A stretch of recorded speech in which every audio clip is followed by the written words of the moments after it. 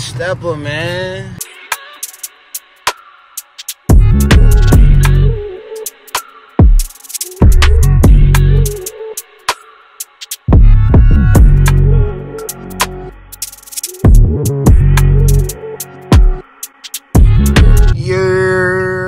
What is good, y'all? Welcome back to yet again another episode of JI Productions. It's your boy JI, and I'm back at it again with another banger video for you guys.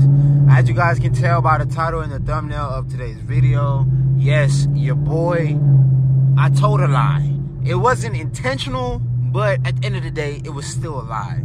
And I'm gonna go ahead and get straight into it right now, man. I ain't even about to, you know what I'm saying, play with y'all or nothing like that. I ain't finna drag the video out or nothing like that. I said I wasn't gonna do this, and honestly, bro, this is now the second year that we're going on, what, 3 years of owning this car now, or the second year of owning this car, one of the two.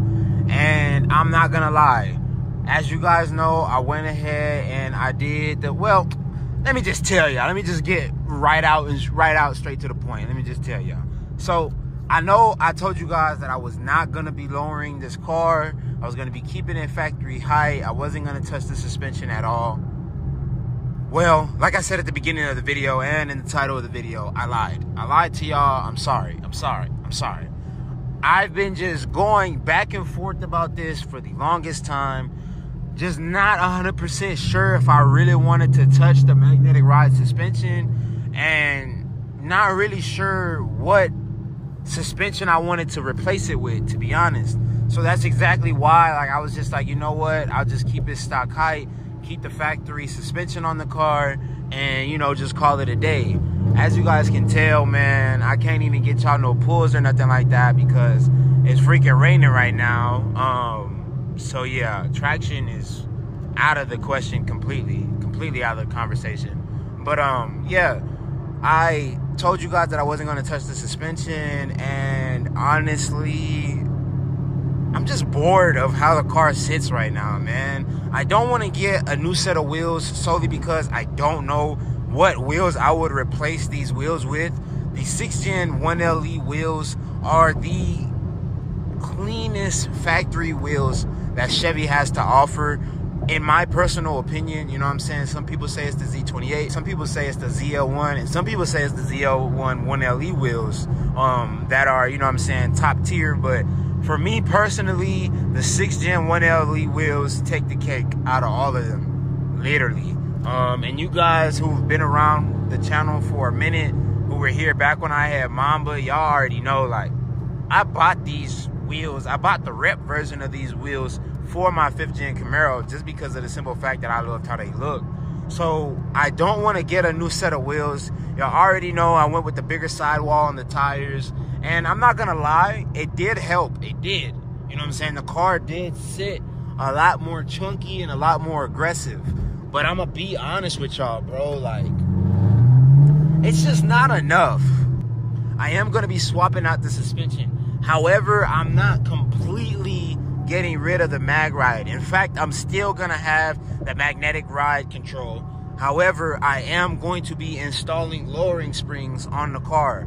So again, for those of you who have been a part of the channel for a minute, been subscribed to the kid for a while, y'all already know I had the Mustang lowered on Eibach lowering springs. Now, I'm not gonna be running the Eibach lowering springs on the 1LE solely because of that mag ride suspension. Once we get to the E-85 station, I'll go ahead and give you guys a walk around while the car's filling up and show you guys how the car sits as of right now. We'll kind of talk about how the mag ride suspension really changes up the entire look of the car, how it sits compared to a regular SS, 2SS vehicle that's not equipped with the mag ride, and then how, you know, my car sits stock. Let me give you guys some, oh, what the hell? It did it on its own. I'm about to give y'all some rip. Sheesh, nothing crazy, bro. Nothing crazy. But let's go ahead and fill up with some good E. So this is how the front sits stock with the 35 sidewall. I'm not gonna lie, it sits pretty good. It's kind of higher now though, solely because of the simple fact that the rear is on the 30 now instead of the 35. So my car's kind of doing like the rake look.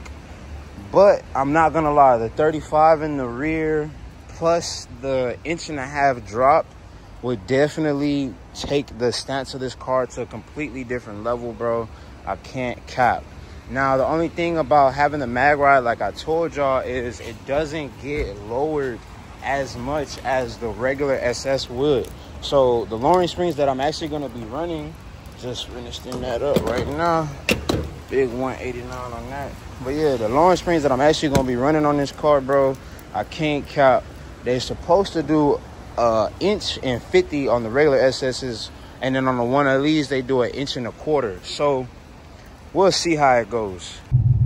Yes, sir. So let's go ahead and switch that over to my good old Elote. All right, so right now, E15. I did have 93 in the car at first. So, you know, just got to drive it around a little bit. That's why I love the P3 gauge. Just got to literally drive normal. You don't got to, like, dog the car or nothing like that. As you drive, the gauge reads the content of E in the car, and it just lets you know. Let's go ahead. See if we can. I know I'm not gonna be able to do no pull for real, just because of the water on the ground. Like, I already knew I wasn't gonna be able to do a pull for real, but I want to give you guys something. You know what I'm saying? Gotta give y'all something. Can we get a thumbs up on this video for the kid trying to get you guys this content? But yeah, man, like I was telling you guys, so the lowering springs that I do want to go with for the car are supposed to drop the car 1.25 inch all the way around. If you do have the regular non-1LE, it is 1.5 inch all the way around. I can't cap. I feel like the 1.25 inch plus the 35 inch sidewall is going to have the fitment perfect on this car.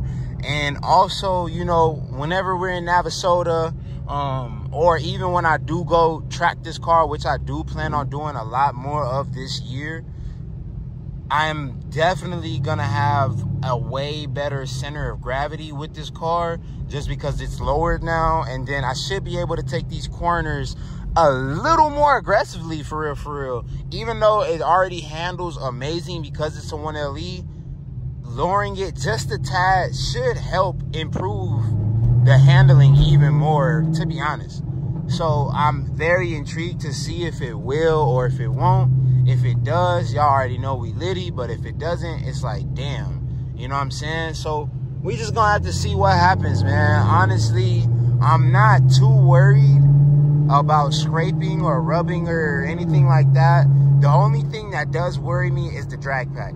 As you guys know, the drag pack is a big, like, that's a big ass tire, man. So I do have my worries about that, but you know, at the end of the day, I'm trying to spice up the look of the car a little bit. I am about to be replacing the front splitter on the car too.